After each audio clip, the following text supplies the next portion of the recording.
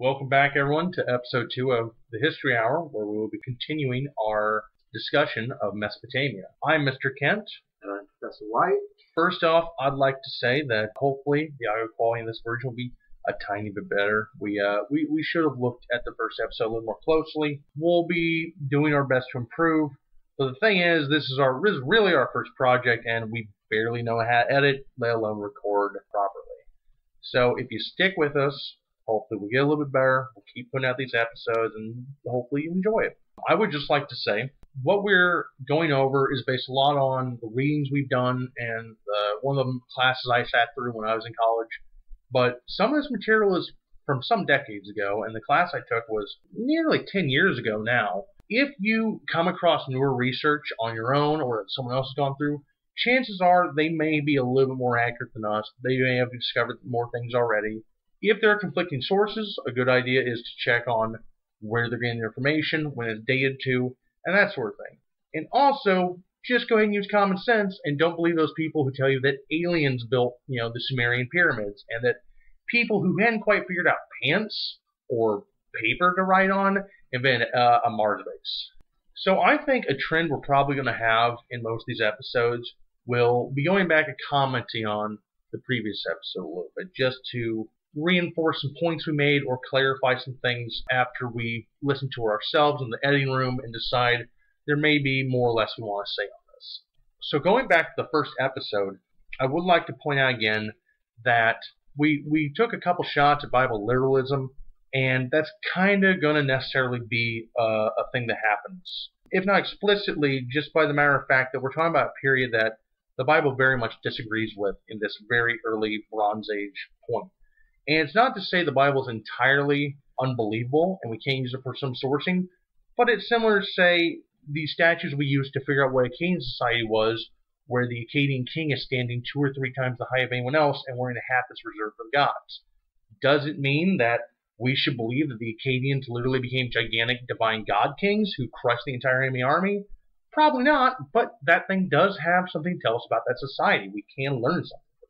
It's kind of an issue that you have to take with any document from that time period. It's a valuable source potentially, but everything has to be cross-referenced, compared and contrasted with other sources. We cannot take everything that people said literally. It's not good scholarship. And if we go with some of the most ravenous ideas of Bible literalism, the young earth, if we assume that the earth is only 6,000-ish years old, that would have to assume that the earth was created in 4000 BC, which is what, the period of right before Uruk, Ubayyad? Yeah, it's pretty late in the historical record, honestly. In this episode, as well as the last one, we're going to talk some about the Stone Age, and assuming the earth is 6,000 years old means that didn't even happen. Or it happened in the course of, what, a few decades? That's pretty unrealistic, unfortunately. The other major thing that I want to address from the first episode is we threw around the word civilization a little bit, and I want to kind of address that. This is the thing. Civilization is actually a very loaded word. It can be used in ways that are political in some senses, but also in a sort of derogatory way. To say one group is civilized can be used to imply, oh, that culture is better or in some way superior to another. To classify some areas uncivilized has a connotation of being primitive, brutish, inferior in some fashion. When we say civilization, we're using it in a historical context. And in a historical context, the word civilization simply means some culture that has what are called the 6 recognizable elements of civilization. In this case being cities, government, religion, the written word, some kind of economic system, and a social structure connected to it, as well as the clear evidence of artistic intellectual activity. To a historian, a culture that has those 6 things is a civilization. A culture that does not have those things is called proto-civilization. It doesn't really mean anything more than that to a historian. And I think people are too willing to fall into the trap of trying to look at various cultural and civilizational groups and saying, well, this one is superior morally or ethically for whatever reason. But really, if you want to look back at this period, we addressed in the first episode the idea of religious or political groups destroying artifacts because they disagreed with it. Westerners did plenty of damage to the various Sumerian and other ancient sites they discovered. In the Harappan ruins, which are extremely old, those of the Indus Valley civilization, the British basically did damage to it simply for neglect. They tore it up, they used it for building material, they ran it over with some other vehicles, and they just destroyed these ancient pieces of civilization. And there was a similar thing with Napoleon. Yeah, there's a pretty famous case of a French artillery unit firing shots at the Sphinx just for fun, really. I think it would be a trap to say because the religious group wants to destroy it because they see it as decadent or pagan, or the revolutionary communist group wants to destroy it because it represents a more oppressive society. I think it's a trap to say that is inherently worse than someone shooting at the Sphinx for boredom, for funsies. That's certainly a complete malice toward the human history and the artifacts that commonly we hold in a collective past. In the first episode, we talked somewhat about Bronze Age warfare, and we'll certainly be talking about a lot again today. We're not going to get into a ton of the specifics of how wars were fought and what we find and whatnot. We may reference it a tiny bit, but if you'd like to know more about that, I did rewatch something I've seen in the past. An individual who is on YouTube called Lindy Beige has an episode covering a Bronze Age battle. It occurred much later than the period we talked about in the first episode. It occurs about in 1250 BC, but it occurs in North Uruk in Germany. So they're a little bit behind the tech curve, and it's probably fairly similar warfare weapons tech to what you may have been seeing in roughly the periods we're talking about. That could give you a good idea of what the scale of warfare was like, the sort of wounds people encounter, the sort of struggles that archaeologists and historians have trying to learn from it and catalog what happened. If that's something you'd be interested in learning more about, I highly recommend that you go check that video out in addition to what we have to say. On the second portion of our discussion over Mesopotamian history, I think an interesting topic to bring up, and probably one we're going to have to talk about again because it comes up so many times throughout history, is what exactly is ethnicity? It gets brought up a lot, and we talked about it a little bit in last episode, and I think it's a thing we should discuss a little bit here to talk about what we mean and just the general broad strokes, especially when it relates to this era. When we look at Mesopotamia and ethnicity, the question becomes, what exactly is a Mesopotamian? We began last episode by talking about up to almost 500,000 years past. When we're talking about 500,000 years ago, that is not the Homo sapiens species in Mesopotamia. While they may be people living between those two rivers, they may be people in the Middle East and the Levant in that area, and we may refer to them as that, most likely you're looking at some sort of other hominid species. Most likely Homo erectus or Homo heidelbergensis or something else similar. The recent exit from Africa theory, which is the one that is considered more prominent and more accepted by the scientific community in general, places the modern humans, the Homo sapiens species, as leaving Africa at roughly 270,000 to 115,000 years ago. So about a quarter of a million years ago or less. And we also talk about Neanderthals being in the Middle East. It would not have been Neanderthals there 500,000 years ago, because Neanderthals, the current oldest examples we have of them, are roughly 250,000 years old, whereas the oldest is about 315,000 years old. Meaning Neanderthals as a species might be slightly older than Homo sapiens, though Neanderthals very likely could have been in the Middle East prior to them, or it could have been a flowing migratory pattern as we see so much later in Mesopotamian history. This is a period that is extremely early. In fact, just for reference, the earliest example we have for certain that clothes exist is about 170,000 years ago. So when you're talking about what species there and if they're Mesopotamians, it's a very primitive material culture. The difference between a Mesopotamian and a European at this point would have been nearly indistinguishable except for possibly phenotypic mutations and the like. When we talk about these people living in caves and these people living in Mesopotamia, it's possible these proto-cities and these cave networks could have been inhabited by multiple species. There's caves in Asia they found where you have suspected Homo erectus, and then Dendrosovan, and then the Homo sapiens all living in there in different generations, thousands of years apart for thousands of years at a time. That could have easily been the case. Does that mean that the original Mesopotamians were those Homo erectus, and that Homo sapiens and that Neanderthals were the outsiders? When we talk later in this episode and others, we're going to talk about the people who are considered to be outsiders who came in, how the Akkadians were even considered somewhat outsiders from the Sumerians, how then you had stuff like the Gutians, and the Semitic peoples of Kish, and later you have the Amorites and the Kassites. But in reality, they're from a neighboring region, and they have a fairly similar culture. Could one argue that they're really, really that different when you compare, say, the early humans coming and replacing Neanderthals?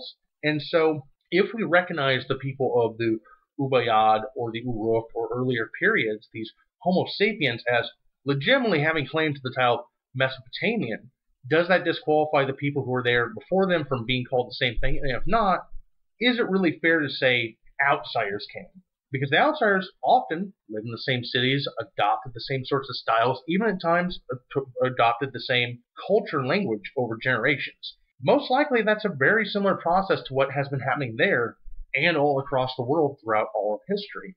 When you look at what actually makes a person what they are, what makes a tribe or a people what they are, there's a lot of different factors that you can look at, and not all of those factors would have been immediately apparent to the groups at that time. When we talk about ethnicity, then you can get into discussions about haplogroup, which if you trace the mitochondrial DNA way, way back, you can kind of tell what migration pattern you kind of came from and what region of the world you settled in, be at least one line of your ancestors. And there is a sort of ability to categorize, but in reality, there's a lot of mixing of those. If you look at those haplogroup charts, they're not 100%. Not every person in China comes from haplogroup C, for example. There's still plenty from other earlier ones who at some point either got conquered or interbred, or their cultures just merged into such a way that they were indistinguishable. And that's the same case in Africa. It's the same case in North America. And as you have the mixing of the different groups through trade and colonization and just general globalism and people not having the same barriers to being able to interact with each other, that becomes less and less of a distinction. In addition, that same line of haplogroups and ethnicity, there's the idea of race. But really, what is race? Race is often kind of considered to be, what continent you came from or what your phenotypic appearances are.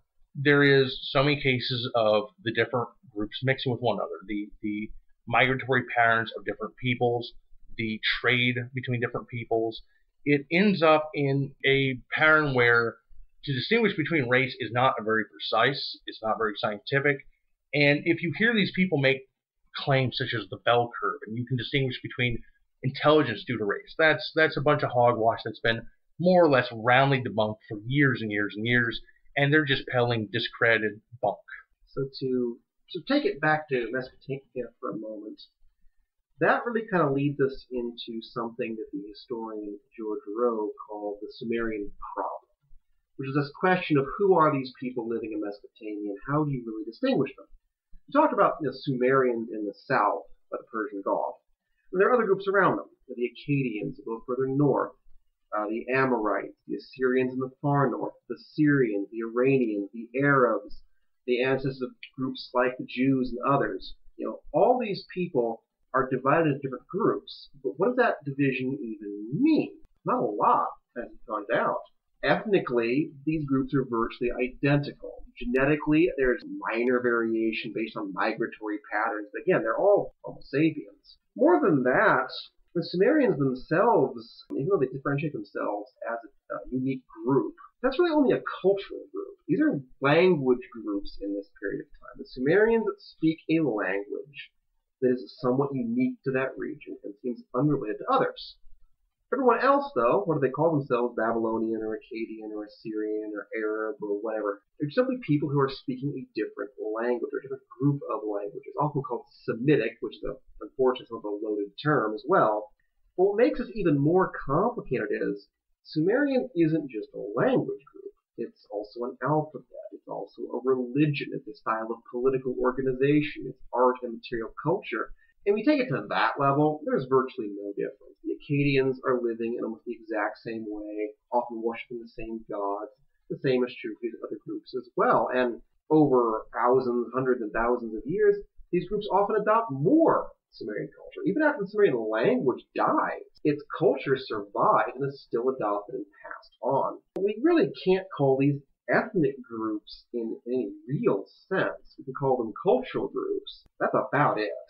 Which is interesting because in later periods you see this replayed again. Think about, for example, the early Middle Ages. Think about the kingships that formed out of the fall of the Roman Empire. Those names often correspond to a sort of linguistic group. You hear the king of the Franks, the king of the Romans, the king of the Germans, the king of the Britons. It's not the king of Germany. There's no distinction of a geographic group.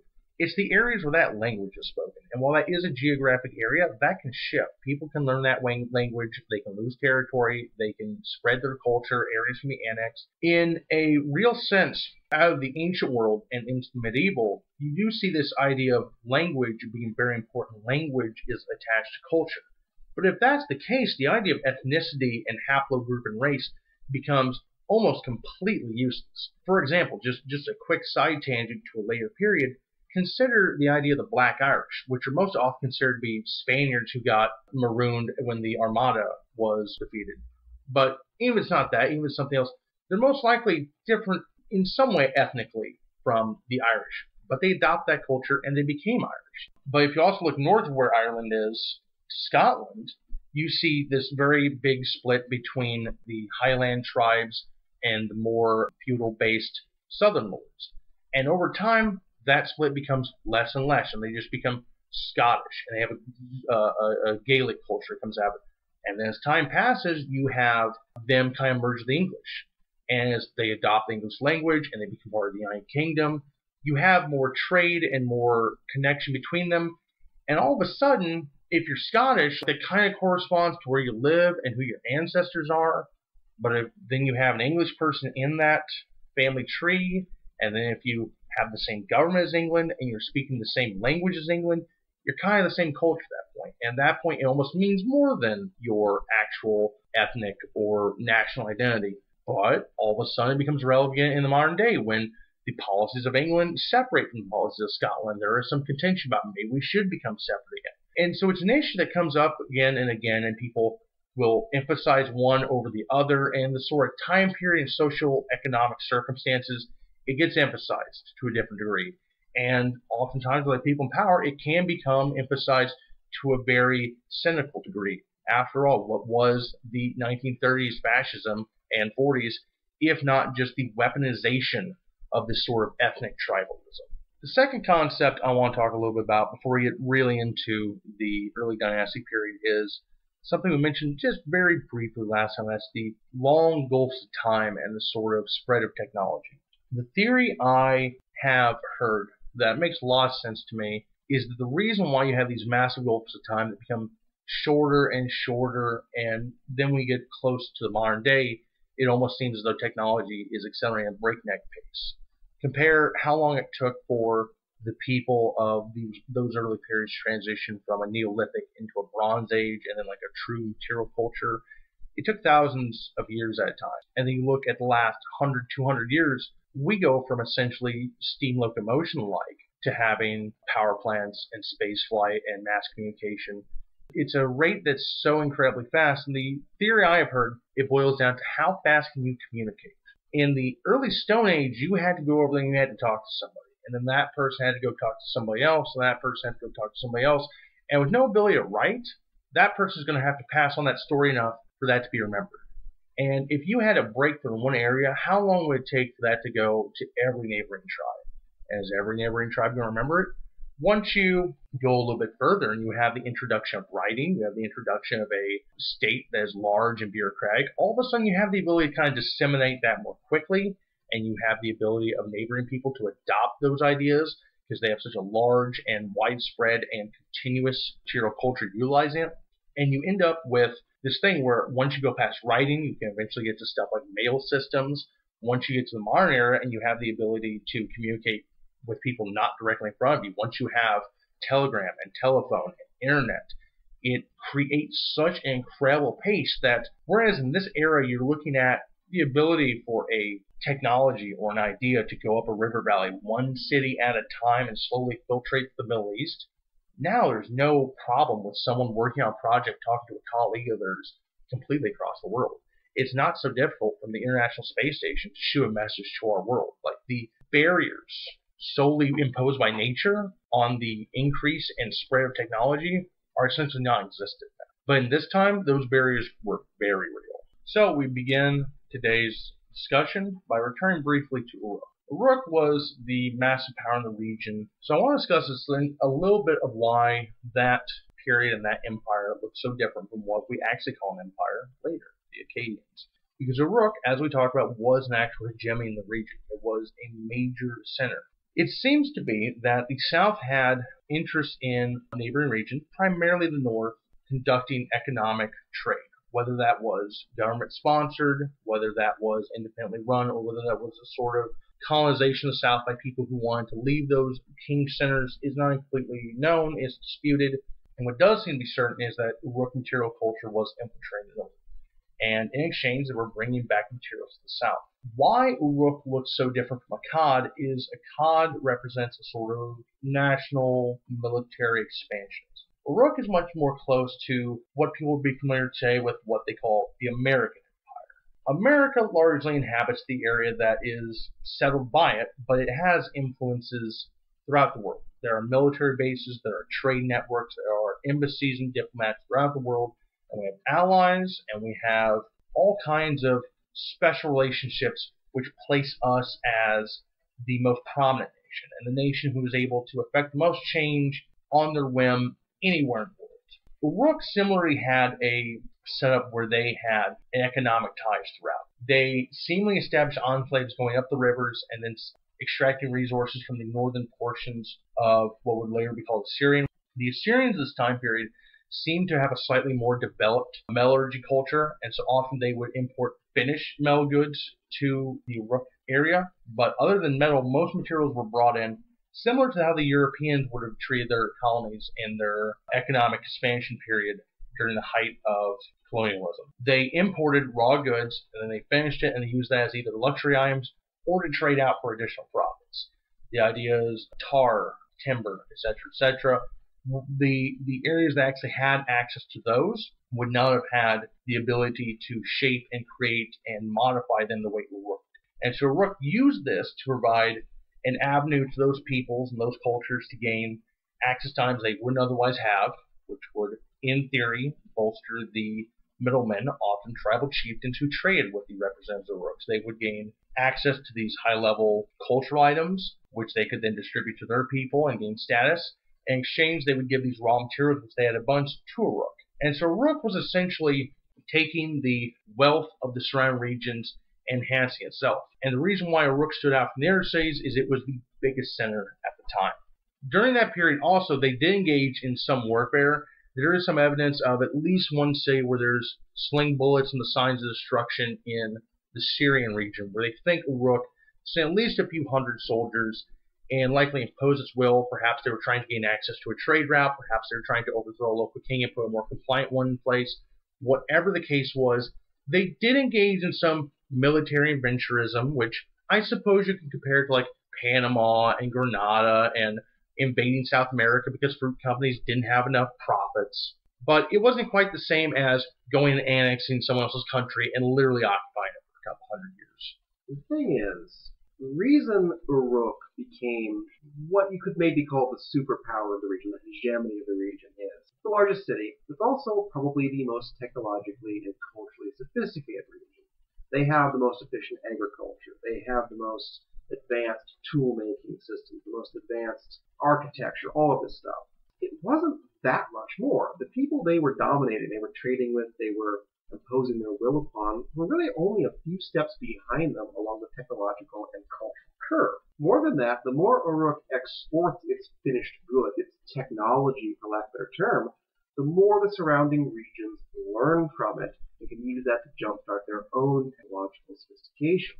Really from the so-called end of the Uruk period of 3150 BCE up through the next, well, almost millennium, you see this process by which other cities, first neighboring cities in Sumeria itself, but later on other cities further north and beyond, catch up and ultimately surpass Uruk. Once Uruk has to deal with rivals who can basically swing at its level of power and influence and economic sophistication, then their hegemony begins to rapidly come to an end. They remain a prominent city for a long time, but they can no longer simply dominate the region as they had once done. And seemingly the reason why they were so much more, quote, sophisticated more or less boils down to what we talked about last episode is they had their agriculture producing more quicker than everyone else in the region had, and they were able to feed more people. And they had more specialized roles. And once people kind of caught up to that, and they were able to feed the same ratio of people, that all of a sudden wasn't such a big deal. So when Uruk loses power, it still has a significant cultural role. It is still the seat of Gilgamesh from the Epic of Gilgamesh, and it was the place where Inanna had her main temple, and the tribute was sent. And so for some time, it did remain prominent. However, to jump forward a little bit and skip a little bit, we're going to say, just to give you the information about what happens to Uruk. Uruk goes through these later periods. It occasionally attains a major amount of power. It has a reigning king and has the ability to dominate the surrounding region, but it never has the far-reaching grasp it once had. It's never the hegemonic period-defining power it once was. But it does last for the entirety of what we're going to discuss today. But during the Arab invasions of the 8th century, the city was permanently destroyed and more or less remained undiscovered, untouched until the later excavations. Well, like a lot of things in this period of time, the fall of Uruk from its hegemonic position is a relatively slow process. While we date roughly the end of the Uruk period to 3150 BCE, it still retains a degree of its prominence for about 150, 200 years after that. I call this the transitional period. Some call it the Jemdet Nasr period, named for the particular site where first archaeological evidence of the new culture was found. Some call this a unique period in Sumerian history. I tend to believe really it's more of a variation in a slow development of Uruk culture, a continuation of its material and economic patterns, but one that further differentiates the culture of the Sumerians in the south from the more Semitic-speaking peoples in the north. But by 2900 BCE, Uruk is no longer the prominent city that it once was. It remains a regional power, but now it faces numerous other rivals. This is referred to usually as what's called the early dynastic period, which is usually dated from about 2900 BCE to 2334 BCE, which is the rise of the Akkadians, which we'll get to here soon enough. It's called the dynastic period because the single most important historical document, the one first found, is called the King's List, or the Sumerian King's List. This is a long, complex document that theoretically names the dynasties, names of kings and their reigns in different cities over the course of many hundreds and thousands of years. On the one hand, the King's List is by no means comprehensive. There are plenty of local city rulers who are not on this list. The King's List is supposed to mention kings who either supposedly ruled Sumeria, which virtually very few actually did, or at the very least were able to impose their will on neighboring rival cities, at least for a time, and that earned you a spot on the list. Now, we can't take this to be 100% accurate. A lot of it is mythology. It was passed on and added to far later. The Assyrians were still making copies of the King's List hundreds and hundreds and hundreds of years later as part of this whole Sumerian cultural tradition they were part of. And some of these kings have ludicrously long reigns, but every king that's mentioned has also mentioned the historical event that supposedly defined that reign. This is a historical document in the sense that people are recording names, places, dates, and events. It's often hard to actually line these dates up to the modern calendar because they counted their years by the king's reign. It's like the fourth year of Sargon's reign is this year. You can kind of sort of work backwards from that, but it's a fraught, difficult process. And some historians think we're still actually probably translating Sumerian numbers wrong. And indeed, there actually is some thought that using alternate systems, which gives much more reasonable reign time for some of these kings, even some of the supposedly legendary kings like Gilgamesh might be loosely based off some real people, but again, the mythology has overtaken it even in ancient times. You also have the thing where the King's List varies. We found so many different examples in so many different periods that oftentimes if they list a very comprehensive list, it will have a king and it will list multiple numbers because different lists claim they reigned for different amounts of time. And some lists include some kings, not others. And some include kings to such a degree that if they were both true, they wouldn't quite fit because the timelines don't line up. There's a lot of games of telephone being played over centuries or even thousands of years with different dynastic groups. And adding to the fact that the King's List was probably very much a kind of propaganda for those civilizations and the kings themselves, like we said, historical documents can't sort of be accepted as true. We have to sort of analyze them and study them and compare them. And on the topic of propaganda, just for example, imagine you had a significant city Lugal or king in one of the northern Sumerian areas, not north as in Assyria, but just sort of the north area of Sumeria. But you had another powerful one, say Ur or Uruk in the south, and they both claimed to be a regional superpower of Sumer, and they were rivals. Very easily, both of them could have a king's list where it lists almost the exact same things up to their reign, and it gives completely different kings. And which one's better? We kind of have to look at surrounding regions and try to compare those and figure it out. It's a big messy game of who is telling the truth. But nonetheless, this period and the king's list that kind of helps us to study it does indicate that we're entering a period in which, one, kings are beginning to emerge and overtaking priests as the center of political life in the city. And we're also entering a period in which numerous cities and numerous kings are increasingly jockeying for position and power. We're also seeing a steady decline in the importance of religion to Sumerian politics. It never really goes away, mind you, but it definitely becomes less prominent. One of the most interesting examples of this, one of the first signs of this, is one of the primary archaeological finds, one of the premier archaeological finds, something called the Royal Cemetery of Ur. Ur being one of the big prominent cities that emerged during this period. Sir Leonard Woolley found it back in the 1930s, and while many of the tombs were looted, some of them weren't.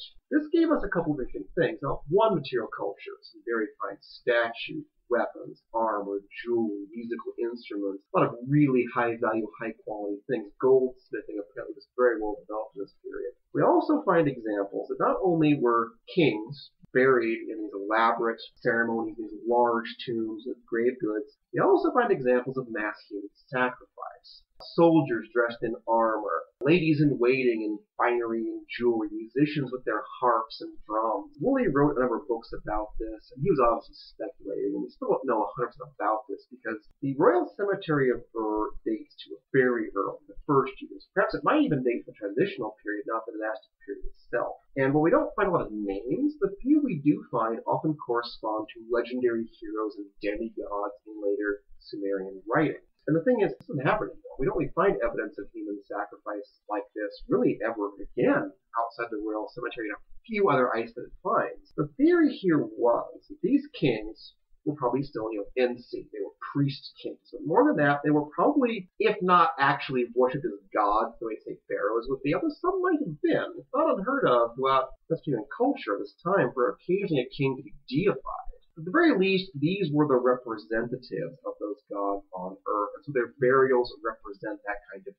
grandeur. They took their servants with them into take their places in the heavens. There's actually a poem called The Death of Gilgamesh, which describes a burial like this. So the idea survived, the story survived. But very early on, this stops being the case. Kings are still buried in elaborate tombs. I mean, kings generally are. Very few of those are found intact, unfortunately.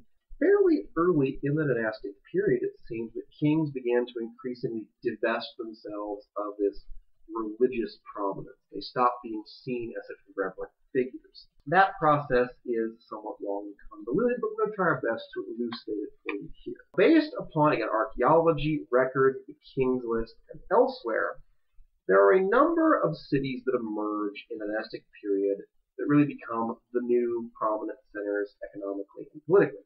Listed from north to south, they are Sippar, Kish, Aksha, Larak, Isin, Nippur, Adav, Zabalam, Shurupak, Uma, Girsu, Lagash, Nina, Bad Tibira, Uruk still, Larsa, Ur, and Eridu. And for context, those of you who might be familiar with other regions, about the start of this period, when you zoom out from Mesopotamia, the other regional powers and whatnot are the first and second dynasties in Egypt, roughly correspond to the early period. 2686 is about when the Old Kingdom arises. Proto-Hittites, the Hattians and the Hurrians are in the area around Anatolia. The Gutians, the Elamites, among others, are in Iran. The Minoans are in Crete. And the Indus Valley civilization, the Harappans, are in the area of modern-day Pakistan. Now, all of these cities in Sumeria become increasingly powers unto themselves and will increasingly continue to jostle for positions. But two of these cities do seem to have a certain interesting prominence, not because of their political power. because of what they represented. Nippur, for example, the god it owed its allegiance to was Enlil, which was increasingly worshipped as the king of the gods, the chief deity of this period, which seems to replace Inanna in that role. And so Nippur becomes sort of the spiritual center of Sumeria, and being able to claim to be, if not king of Nippur, at least legitimized by Nippur, gave a certain degree of political legitimacy to a king who claimed that title. The city of Kish is sometimes called the crossroads of the city because it's far in the north, not the furthest, but very close to it. And in addition to significant Sumerian populations, there are a good number of Semitic-speaking people from Syria living there as well. And so there's this thought that those who could claim to rule Kish had a claim to ruling the whole world because they were the kings of Sumeria and the kings of the people who lived beyond Sumeria in that sense. Those two titles were fought over pretty viciously. And from what we can tell, the dynastic period is seen sort of defined by two things. One, the emergence of a very complex and highly structured socio-political and economic system, and the emergence of kingship to replace the priest kings of previous periods. There are two main elements to this economic system and how it relates to politics. The temple and the palace. The temple being defined as the chief temple of the god of the city, and the palace, of course, is the household of the king. Now remember, you have the Ensi, the priest king who heads up the chief state religion, and the Lugal is the king, to use that term somewhat incorrectly, who sort of handles defense in the military and other sort of more secular matters. In theory, they share power in earlier periods, but that will change. We'll get to that in a second. But the way it worked was actually kind of interesting. We know a lot about the temples. The temples were major landowners, not universal. About a third of all the city's land was theoretically owned by the temple for the use of the god. And this land was further divided up. About 30% of a temple's land was used to produce food, to feed the priesthoods, and to provide ritual offerings to the gods and things of that nature. Another third was used to pay the salaries of the various hangers-on, workers, and employees, and lesser priests who served the temples. And the remaining third was rented out to landless farmers in exchange for about 1/8 the crop as a monthly, but an annual rent. Now, what did the temples do with all this stuff? We're talking a lot of agricultural goods. We're talking grains, vegetables, fruits. We're talking livestock. We're talking wool, milk, all that stuff. They mostly made things with it. The temples were major owners of slaves, but also major employers of skilled workers. A lot of women and children were actually employed as weavers and things of that nature. And they would make cloth. They would make tools. They would make all kinds of things and sell it. In fact, the temples actually licensed merchants to take this stuff and trade it for profit. Now, there was plenty of private economic ownership. Again, most of the land was privately owned to one degree or another. In addition to this, there's all kinds of interesting economic organizations, which are kind of very early forms of the guilds you saw emerge in the late Roman period to the Middle Ages. And these were very specific. They were called, the term is often translated as corporations. That's very incorrect. But these guilds, fishermen, they were fishing guilds. But were you in the freshwater fishers guild or the seawater fishers guild? Or were you in the brackish water, the estuary fishers guild? If you were in the herders guild, you herd sheep or goats or both or donkeys or oxen or cows. Oh, which gender was it? Were you a herder of male sheep or female sheep? That actually mattered to which guild you were part of. And on it goes. This is sort of the origins of class distinction. You see people trying to safeguard their own economic interests and maximize their power in society by controlling the products they make and how much it's sold for, and controlling all labor, and anyone who isn't within the guild would have penalties and whatnot.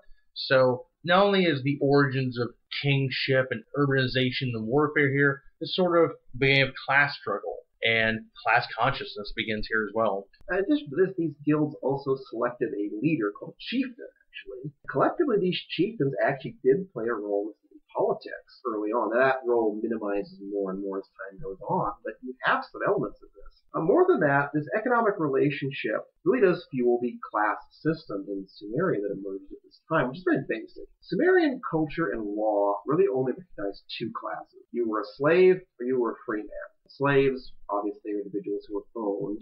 Slaves were often captured in raids and wars, but they could also be enslaved for crimes and debt and things of that nature. Free men, though, are broadly defined as anyone who's not a slave. which means that free men run the gamut from these landless farmers who have to rent from the temples, up through including the king himself, who is probably the wealthiest, most powerful man in society.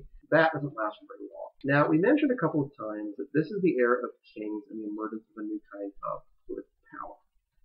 In episode 1, we mentioned the Ensi and the Lugal. The Ensi is the chief priest, the priest king who rules, and Lugals handling military matters and things of that nature. In the dynastic period, this is the story of religion taking more and more of a back seat and military matters becoming more and more prominent. In a very real sense, we see the emergence of what you might call warlords become king. Historically, a king is often just the most powerful and prominent warlord in a region. This is a very uneven process. It doesn't happen in one particular way, and it varies from city to city. Some cities still maintain the distinction between the two. In some cities, a single figure assumes both roles. In some cities, one absorbs the other. Like, we have this one city where the king, who's the military leader, still calls himself an Ensi, but he's handed over his religious powers to another figure called the high priest now in Sumerian. In other cases, Lugal comes to mean something like king of kings, a king who can subdue neighboring cities and force the locals to swear allegiance to him. And the Ensi of that city is more of his vassal subordinate rather than anything else. There's no universal system for this. It's a complication of language. Language evolves over time, and words that mean one thing won't always mean that thing. While Ensi might have more or less meant king when you had that sort of proto-democracy, sort of electing city elders, and the city king was also the religious head, you see it later becomes a lesser king, and it later becomes a vassal king in the sort of proto-feudalism. And the people of that era would not have necessarily been aware of what was in the earlier era, but there's some evidence that kind of comes and ebbs and flows. So, for example, we see Gudea of Lagash, who styles himself as more of a peaceful ruler in the era after Akkad. He adopts Ensi more or less to represent the fact that he doesn't want to have so much of a military role, and he founds many temples and has a spiritual role again. So you see a much earlier version of this title be rebrought to prominence in that. It's just the forms and variances of language over many centuries. In general, though, what this represents is the gradual decrease in the prominence of religion in a political role. It still remains very important as a social and cultural function, of course, and the gods are still widely revered, priests are still very prominent figures, but kings increasingly emphasize their military function, and also the palace increasingly replaces the temple as the economic center of the city. It's a very gradual process. What's driven by, as you might expect, is the emergence of war. Now, we're talking some fairly large-scale war by the standards of the time. Now, it's still very small wars, given its small region, small population. Still more wars. You might ask yourself, well, why? Why does suddenly, after all of this time, why do wars between these cities become so prominent and so significant that the military leader essentially becomes the chief political leader of these nations, these city-states rather? We think it's the same process that actually created the cities in the first place: economic competition.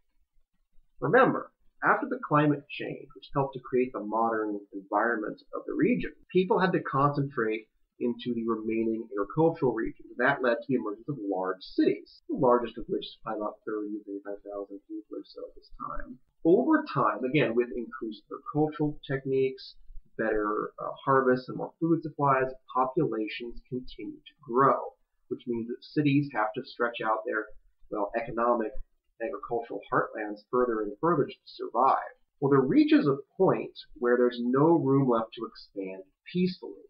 These cities, the largest cities at the time, reach a point where they have subdued all the surrounding small villages and farms. They're pushing up and jostling against each other's borders. So now they're faced with the fact that if they want to expand further, if they either need more land for more agricultural production, or simply if they're just greedy and want more wealth, they have to take it from someone else. And even if you're not concerned with that, you have to be worried about someone else taking from you. And so cities have to militarize simply to survive in this new age of competition, again, over resources. This is again a resource war is how it starts. However, over the course of the dynastic period, some 600 years almost, these wars take on other connotations. They're still being fought for land and tribute and population and agricultural product in some ways. But Now they're taking on a political nature. Well, this we deserve more, or we want more. Kings feel it's their right to impose their will upon others. Some ancient inscriptions talk about the god of our city commands us to expand his hold upon earth, to smash his rivals, because as all ancient mythology, there's rivalries and feuds among the gods as well, which play out on earth. Now, did those mythologies fuel the wars? Those wars create the mythology? That's the chicken or egg debate. But so near the end of the dynastic period, kings now who are now military leaders primarily. Oh, they still conduct certain religious functions, but they're primarily military leaders at this point. They begin to increasingly see the idea of unifying militarily this region under their command to create Sumeria, if you will, to rule over all of these peoples. And there are a number of kings throughout this period who make attempts at it. Again, in theory, anyone on the king's list at least had some success in conquering his neighbors, assuming that person is real, because that's actually a serious question. But historically, based upon other inscriptions we find and documents and of that nature, we could say these kings existed and they did make pretty good attempts to conquer Sumeria. You got guys like Babargesi of Kish, Mesanapada of Ur, Enatum of Lagash, Enshakushana of Uruk, Lugo Anmundu of Adab, and Lugo-Zagesi of Umma. Lugo-Zagesi probably the most successful and actually very nearly unifying these regions. And again, these kings fought rival cities. They forced local NC to swear allegiance to them. They assumed the title of Lugal in many cases. Taking the title of King of Kish or King of Nippur was a very important part of this process of legitimizing herself as king of the region, king of the world, because the world was a very small place to the Sumerians. No sooner has Lugo-Zagesi really made this very near complete conquest of Sumeria and very nearly made himself the king of kings, to use a later term, the dynastic period comes to an end. A group called the Akkadians emerge. So when you talk about how this area shakes down in a real politic way, the takeaway is more or less as cultivation increases and these cities are able to support more population, Uruk becomes less prominent. Either people leave Uruk or just populations transition to other cities instead.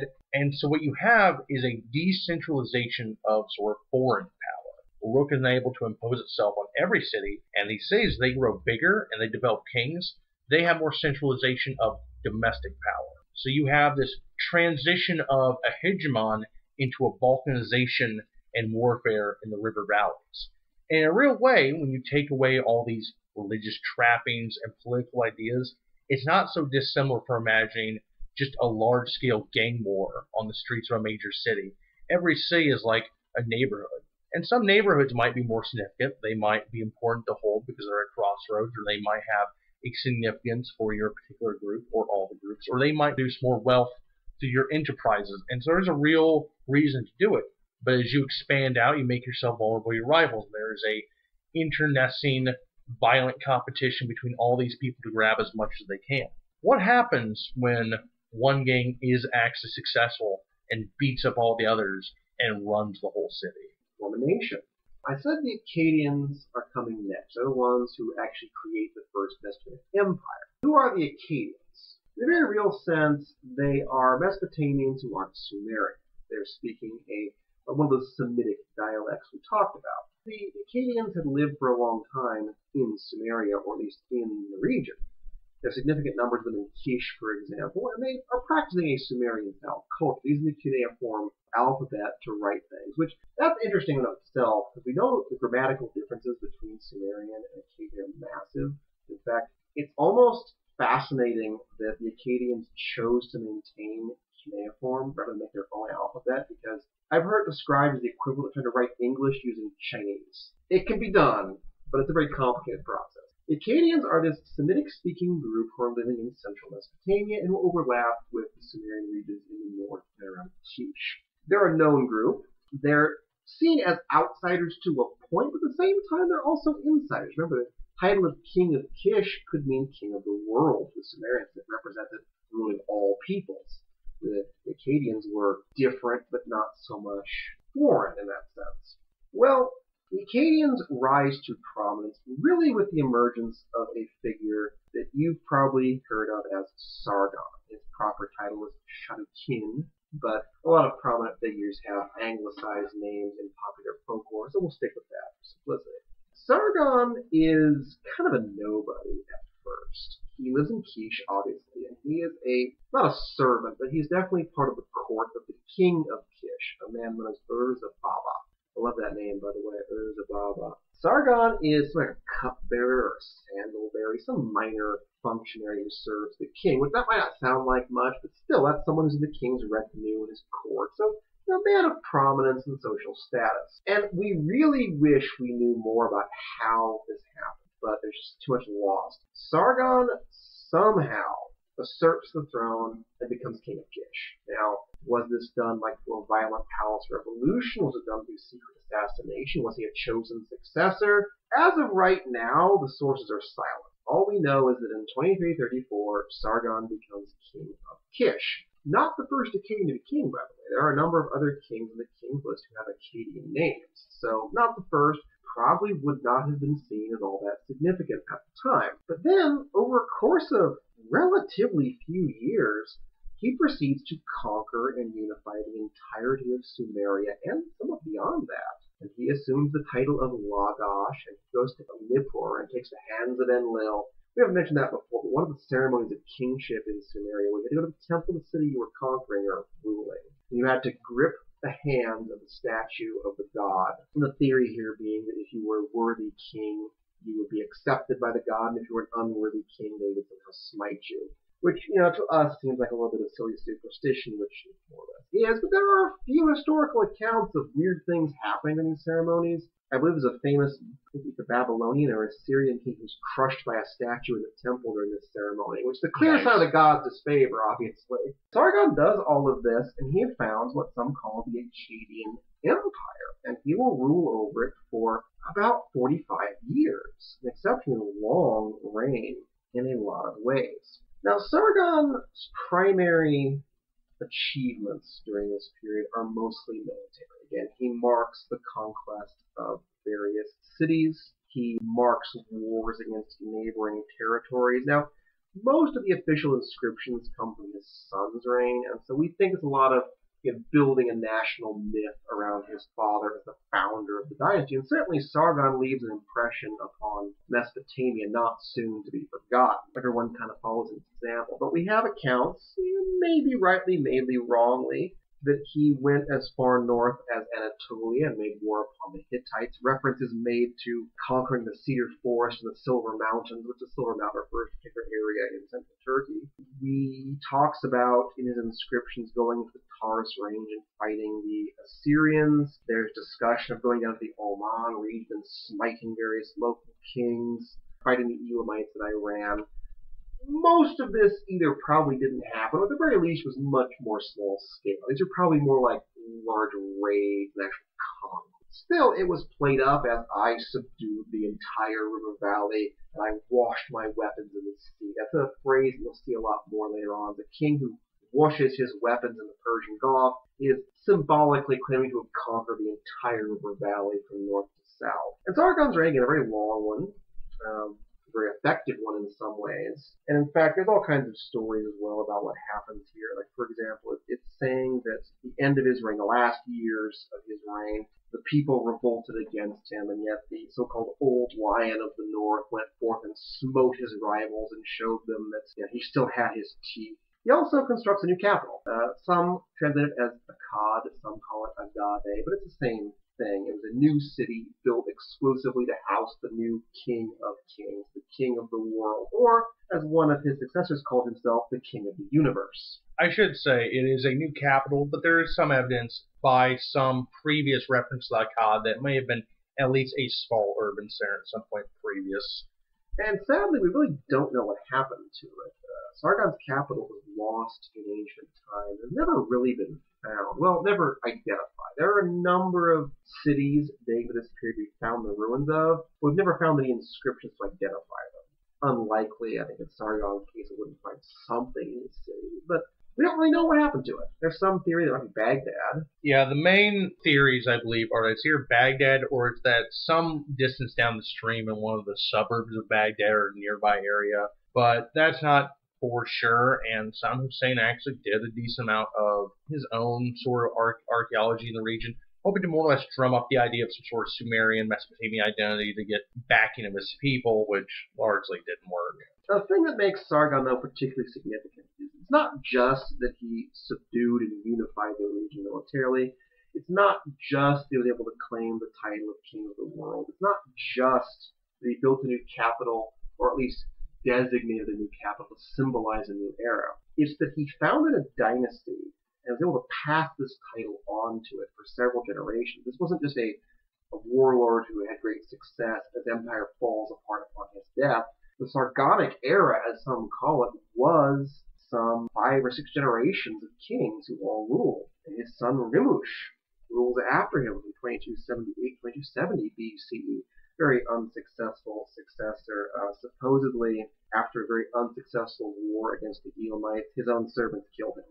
The actual document is fascinating because it says, quote, his servants killed him with their kunuku, which usually means cylinder seal, though we think it must mean something else in this context, because they're awful small to beat someone to death with. Maybe they dumped like a whole barrel of them on him. It's possible.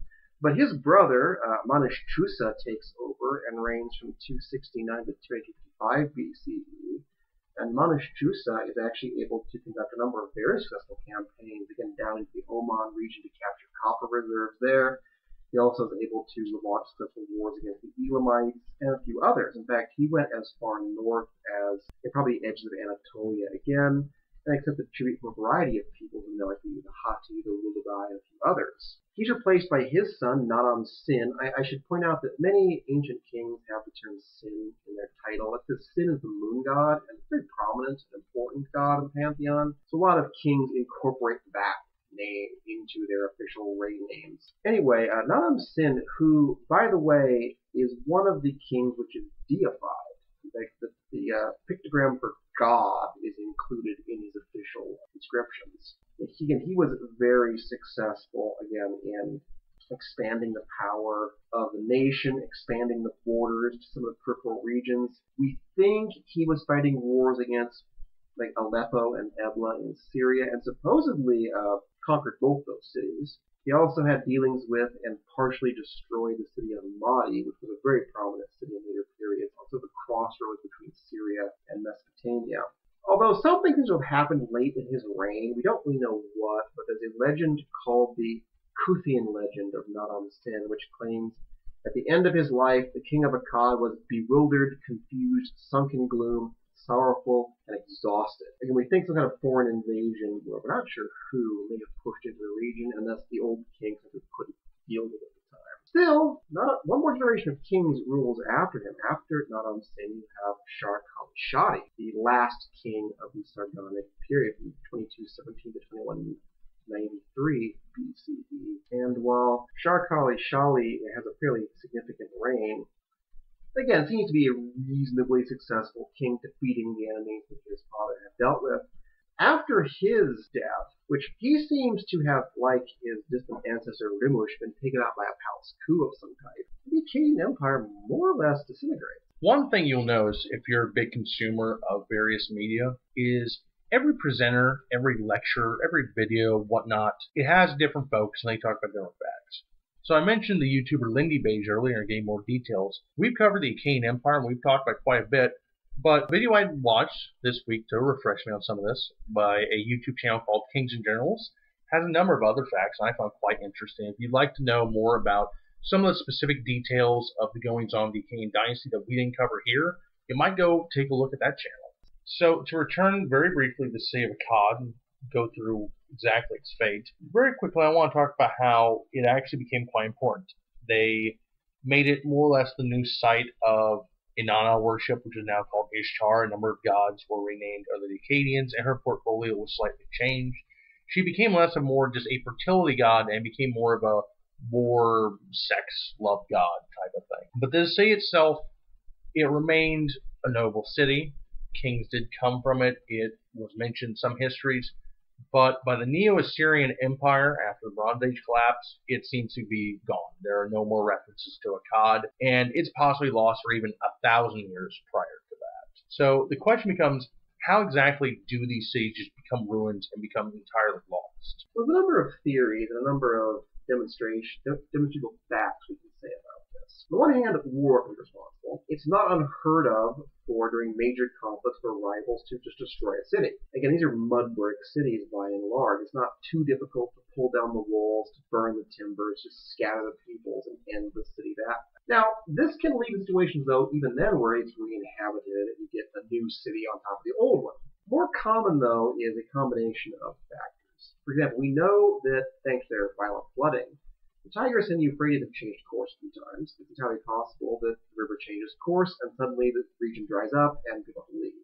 In addition to this, we talked about land salinization, process whereby irrigation deposits minute amounts of salt if it's not handled correctly, which is still an issue in agriculture today. This causes loss of soil fertility, and past a certain point, well, suddenly your field won't produce enough food. Again, a site just gradually shrinks in importance, and eventually, again, either through, loss of fertility, changing river courses, or what have you, people just drift away.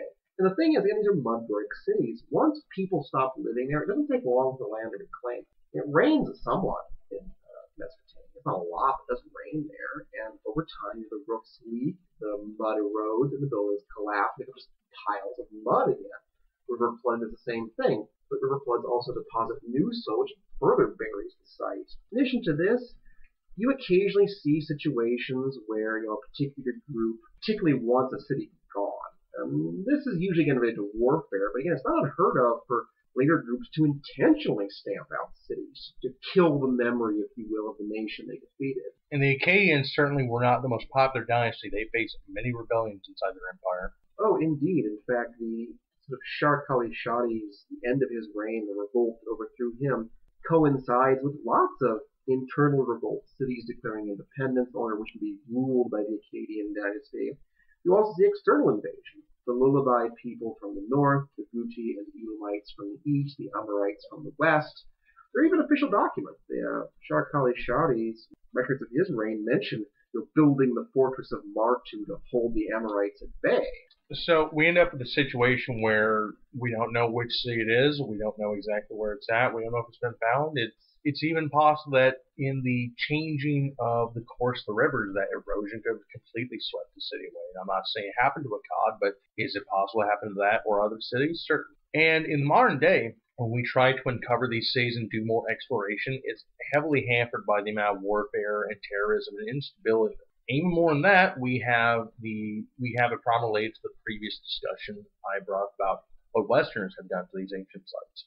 Even today, there's a massive problem of looting. The Ur III bureaucracy that I mentioned in the last episode, huge amounts of it, and huge amount of Assyrian tablets have actually been stolen by looters and sold to private collectors in the Western market. And there's a massive debate between Western scholarship and whatnot as to whether or not these tablets should be translated, because untranslated tablet is worth less on the market than translated. There are some scholars who say, no, if these are in private hands, we will not work with them. But others say, well, we could use that knowledge anyway. And it becomes a debate of, should we encourage that? Is it okay for them to be translated and perhaps not properly studied, not put into proper context? This could even dilute our understanding of it. When you look at the situation where you're very limited on where we can explore, how much we can explore, and what we can find, and what is left to fall into our hands after these many waves of looters, of natural disasters, of intentional destruction, things fall through the cracks, and even something as significant as the seat of power of the first military emperor is possibly lost forever to history. The thing we mentioned about the fall of the Akkadians and Akkad, the dynasty of Sargon by the end wasn't the most popular. The thing is, despite all of this, there's a powerful impression left behind. And I think very much Sargon and his successors were aware of this and trying to build this mythology. Now think about, we talked about Sargon's actual name and his Shadu Kin. You have Shar-Kali-Shari, the last king.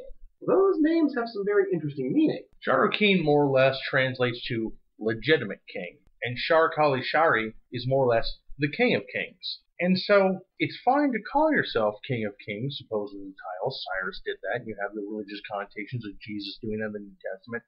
But when you actually adopt that as your royal name, when you're referred to as King of Kings, or you're referred to as legitimate king, you might be making up for something. There's a real possibility that this was active propaganda used at the time to try to legitimize its rule. While there may have been Akkadian kings, you didn't have a king unify the region to the extent he had. the entire region hadn't had to bend the knee to a semi-foreign ruler. The Akkadians were still seen as a somewhat different people. Akkadian kings adopt these names somewhat similar to the way popes did. If you look at these popes, they adopt the names of Urban or Innocence. Those were specifically chosen for reasons. Urban was picked, for example, after the Third Schism to try to signal to the Italian people that he would be an Italian pope, which he, of course, then died in the Great Schism, continued on, but way ended. Modern popes even do the same thing, where they will pick a name specifically of a figure they'd like to emulate, whether it's a former pope or perhaps a name tied to a monastic order. The origins of that more or less have their beginnings here with Sargon and the previous ones who will thrust Naram Sin. He has the name of a god in his name, or they will put the name of their city in their name, or they will shove Lugal into their official king name. It's more or less to try to put themselves above the others and try to broadcast like, oh, I am legitimate. Look at my legitimate name. There may have been some success to it, but seemingly these rebellions and these fights kind of put some real incredulity as to whether or not anyone really thought Sargon was the real legitimate king. And yet the funny thing is that while you do see these rebellions and clear sign that people weren't necessarily believing it, everyone tries to emulate the example. The fight over being the new king of kings is such a real struggle that even if these cities are so eager to not be ruled by foreigners, they're awful eager to impose their rule on their neighbors. It is the old process of like the first adopters come up with the idea, but they're often not the most successful. You have to see how it's done, change your patterns, and do a little bit better the second round. This is when we see trends that come about much later in history too. Like when we see these local rebellions, local kings, or even seemingly rising up of Sumerians versus Semitic peoples, it shows a sort of preference to local rule. And the origins of divine right are also here when people take these names of MCs and they put the names of gods in them. These trends that we see played out throughout time, the idea of we'd rather be ruled by our own people, even our own local tyrant, than one from somewhere else. You see it in the Akkadian period. You see the origins of people trying to come up with a fancy title, whether it be an Archduke or the Tsar of Russia trying to emulate the name of Caesar. So after the death of Shar Kali-Shadi around 2193 BCE and the disintegration of the Akkadian Empire, we enter into another sort of transitional period, which lasts about 70 years. During this time, you saw various internal revolts, either from local city leaders or even actually various Akkadian governors and military commanders who sought to basically carve out their own chunks of territory. There were also external invasions. Again, I mentioned the Lullaby from Anatolia, the Guti, the Elamites, the Amorites, and others. But the Guti peoples were actually able to make a decent claim to conquering Mesopotamia after this. It wasn't a complete conquest. They didn't claim to be a new empire of that nature. Large numbers of them sweep in. They seize control of a few critical cities, and they kind of establish themselves as a new power in the region. The thing is, though, is that unlike a lot of other groups that will come in later and do this, the Guti were never really seen as legitimate successors to either the Sumerian culture or the Sargonic political system. And so over the course of the next 7 decades or so, various cities continue to revolt, they continue to fight, and they continue to try to throw off this foreign rule, as some call it, even though in reality the Guti were not ruling Mesopotamia. But around the year 2120, the NC of Uruk, once again Uruk playing a last kind of prominent role here, a man named Utu-Hegel, who was the leader of that city, launches the so-called revolt, in which he defeats the Guti. Again, to believe his own claims, over the course of the next 7 or so years, proceeds to reunify Sumeria under a new empire. Some call this the Neo-Sumerian, or even Neo-Akkadian period. And I think I've seen references, I don't know how true this is, I've only seen one place. I've heard references that some claim Utu-Hegel claimed descent from Sargon, though how true that is debatable. By 2113 BCE, for the most part, Mesopotamia and Sumeria are more or less reunified to a new Sargonic empire in terms of its borders. No sooner is this done than one of Utu-Hegel's own ministers, a man named Ur usurps the throne from him and makes himself the new Lugal of Sumer and Akkad, as they called it now on. Oh, cursed, sudden but inevitable betrayal. Ur-Nammu, though, is from Ur originally, and he founds what's often called the Third Dynasty of Ur, or Ur III. And he'll reign from 2113 to 2093 BCE, and establish this new Ur III period, as some call it. And the thing is, Ur III, a fair distance of time, not super long though, but it's actually noted for a lot of fascinating things. Like Ur-Nammu, for example, from fragmentary records we have, was the first king, at least that we know of historically, to actually dictate a written law code, a universal royal law code for his empire. Now, Hammurabi wasn't the first, but Hammurabi's code is found intact, and Ur-Nammu's code is found in fragments. And Hammurabi's code was pretty widespread. We found the best example in Susa, which is in Iran. The thing about Ur-Nammu's law code I find fascinating is how, in some ways, modern it is. Unlike the code of Hammurabi, which is known for the law of retribution, they call eye for an eye, tooth for a tooth, life for a life.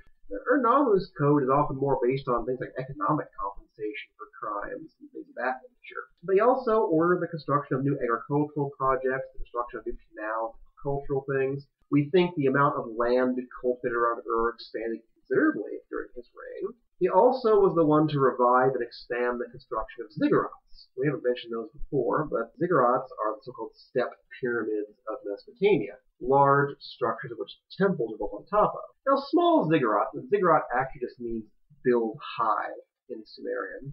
Ziggurats were being constructed in earlier periods of temples, but Ur-Nammu has massive ones built, multiple stage ones that towered over the cities. In fact, some historians think the legend of the Tower of Babel has its start from the ziggurats that were being constructed during Ur III. I've heard that supposedly farmers up to 20 kilometers away could see the temple on the top of the ziggurat. It is possible, given how flat and featureless the region is. I don't know for certain, but it wouldn't surprise me all that much that it's true. So Ur-Nammu is a very successful administrator in a lot of ways. He codifies law, he establishes land reclamation and building projects, he restores temples, builds his grand ziggurats. In the old Mesopotamian style, he really does establish himself as the legitimate successor to this new empire, even if he doesn't call himself the legitimate king in that sense. And he passes power on to his son, Shulgi, and Shulgi will rule for about 2092 BCE to 2047.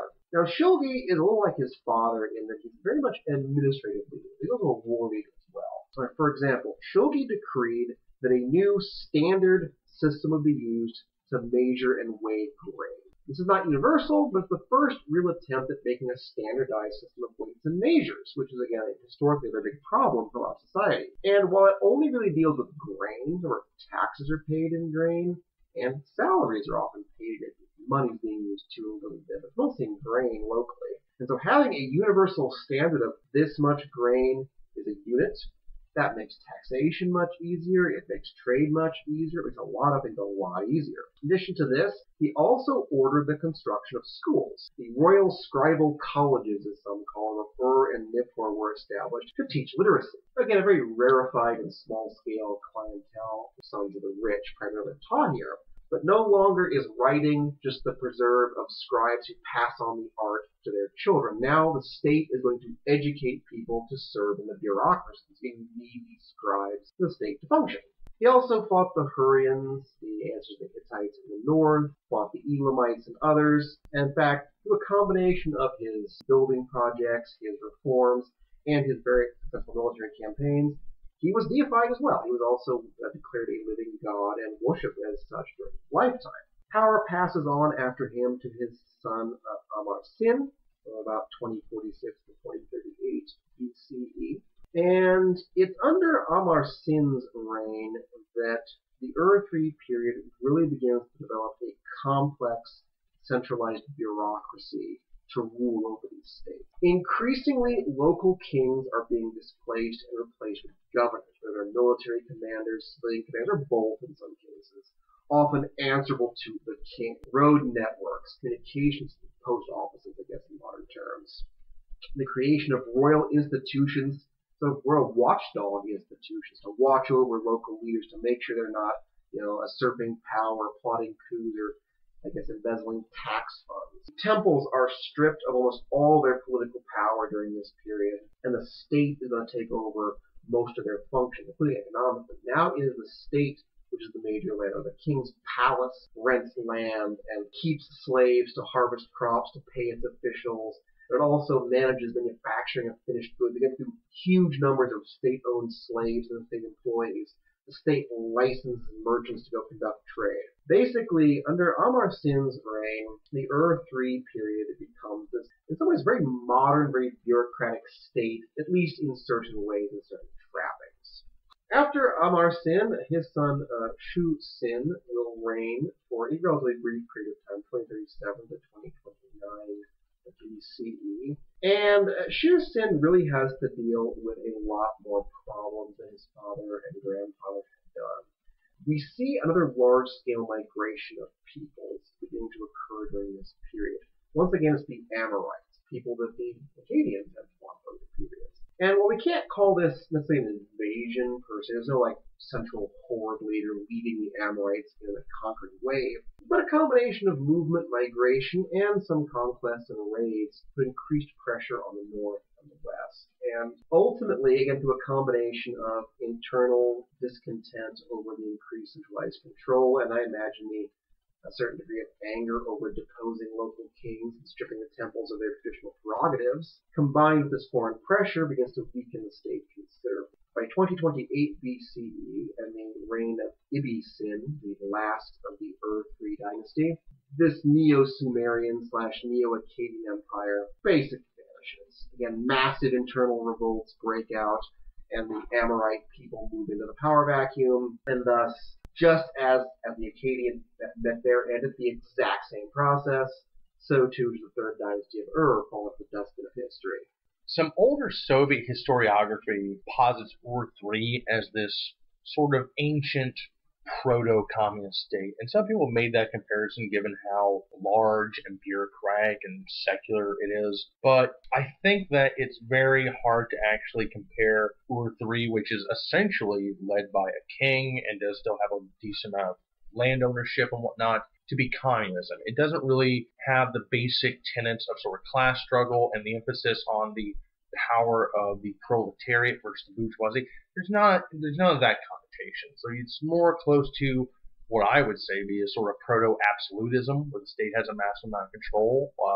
It certainly has origins close to sort of government planning, central planning, the government deciding what is produced, when, why, having direct hand in the economy at a very large scale, and the origins of mercantilism, where they directly sponsor economic ventures, where the city government is directly in control of the finances that flow through the hands of the citizens. All that central planning, that government interference in the economy, it actually does allow for a very systemized and very expansive state. Ur at the time was considered to be likely the largest city. Some estimate there was 65,000 people by the year 2030 BCE, which is a pretty massive city for that period. In fact, if you compare that to later medieval Europe, very few cities in West Europe would have been that size. Instead, I think, is interesting when you look at Ur and this idea that it could have been a pro-communist state or whatever it was. It brings in a very interesting idea, a dichotomy, I think, between the modern and the ancient. Because if Ur represents this proto-government planning, this central planning, the Uruk period likely represents proto-imperialism and a sort of economic empire and the exploitation that we now see through the First World to the global south and through Europe toward the rest of the world during colonialism. When you compare the local uprisings and the preference for local kings versus outsiders, that rings of nationalism in later eras. And if you look at the idea of these merchant expeditions sent out by Uruk and the economic power that made it so significant, that's capitalism. But if you look prior to Uruk, there's a lot of theories about the city-sponsored socialism. The farmers bringing a large percentage of the grainage, putting in the temple's granaries, the temple redistributing it in a way that's equitable and useful for society. And if you look earlier than that, it's hard to say. Were tribal people more similar to a sort of capitalist mindset? Did they prefer to maximize the benefit of their tribe and then compete with other tribes? Did they engage in active trade? Were they more of a socialist communal group? Like, was it a cooperative thing where there was no ownership? The idea of primitive communism is often invoked. And if that's the case, if you have these communist, socialist, imperialist, mercantile distinctions back then. Is it useful to actually call them proto, to call them quasi, to call them the forerunners? Or are we really looking at ideas that we've had for tens of thousands, maybe hundreds of thousands of years? Is it human nature to impose your will on others, to take from them, to seek profit, to maximize your own gain? Well, it certainly seems so for certain people at certain times. All the wars and the empires that have happened, all the expansions of colonial power and the economic interests. But at the same time, it seems that it's also human nature to cooperate, to share, to move toward a common good. How many times have we seen people who decide that in their interest it would be better to cooperate? After all, we all teach our kids that, is, share your toys, be nice to others. You'd rather have them as a friend than an enemy. And throughout these centuries and millennia of civilization, you see this back and forth of individualism versus group identity, and the group identity is defined by different things, whether it's ethnicity or race or nationalism. And it brings up the question of, are any of these ideas new, or are we just rehashing and putting names on them? Are we just getting more sophisticated and throwing ideas on it? Is it correct to imagine that the people who quote-unquote invented socialism and communism, is it correct to believe that Marx came up with a revolutionary idea, or was he simply putting words to something that people in the Akkadian Empire, in Uruk, perhaps earlier than them, had struggled with for thousands of years? The last thing I will say about that, if you are actually interested in this sort of proto-communism, there are a few societies that semi-fit that mold in the ancient period, though some are closer and some are further from the Ur period. Whereas Ur and similar powerful states in Mesopotamia I would call sort of quasi-absolutist, or just very high on the status category of their political ethics. If you look at, say, the Indus Valley civilization in Pakistan, they seem to be a society that very much did lack internecine warfare, that lacked a massive class struggle. If anything, it did seem to be some sort of communal socialist society, though we know relatively little of it. Though, if you were looking at a state that actually fit that mold a little closer, while not a perfect fit, Sparta isn't too far off, given the way that in its society, if you were a Spartan, you were ensured a certain level of treatment, and you were allowed to get away with certain things, and the idea was you served the state, and the state served you for this purpose of sustaining the martial Spartan lifestyle. It's not exactly communist, but if you look at some of the more modern blended ideologies, the National Bolshevism, which is kind of the economics of Bolshevism, and the cultural practices of the far right, fascists and whatnot, it isn't so dissimilar from the way the Spartans had the society where if you were a Spartan, if you were a warrior, or the mother or future mother of a warrior, you certainly had this expectation of a level of treatment and of status in society. But if you were an other, one of the slave society, the helots, you were there to serve them and serve the state. By 2028 BC, Ur III comes to an end, or at least in the process of coming to an end. This new group of people we talked about, called the Amorites. Again, known in previous periods, but not necessarily Mesopotamians in previous periods and move in. What makes them significant is that one of the cities they will either found or at least take over and co-opt is referred to as the Gate of the Gods. You would call it Babylon. And Babylon will not only dominate the next era of history, it continues to be an important center for many centuries afterwards. And still a sort of societal and cultural touchstone today. This has been the second part of our series on Mesopotamia. We are the History Hour with Mr. Kent and Professor White. Most likely, all the shows from here on out will follow the same trend of actually not being an hour, but hey, extra content. If you like this, please share it with your friends, anyone else who enjoys history. You can find us on YouTube and SoundCloud under the History Hour.